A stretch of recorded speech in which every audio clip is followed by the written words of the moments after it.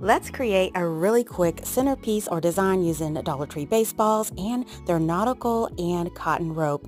We're just going to separate the 3 strands on each one, and we're going to start hot gluing it to the baseball. This is really easy.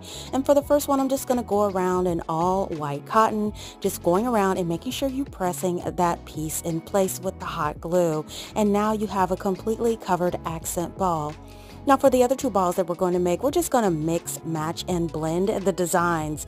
You can mix and blend any kind of rope, color, or style that you want. For mine, I decided to keep it really neutral, and I'm going to wrap them all the way around, and this is kind of like a 3-section one here. Now for the last one, I'm going to mix the cotton and the jute twine together to kind of make it like a little cinnamon roll type of swirl. And look, all you have to do is place it in our centerpiece. You can fill it in a jar however you want. You definitely should try these. They are so super easy.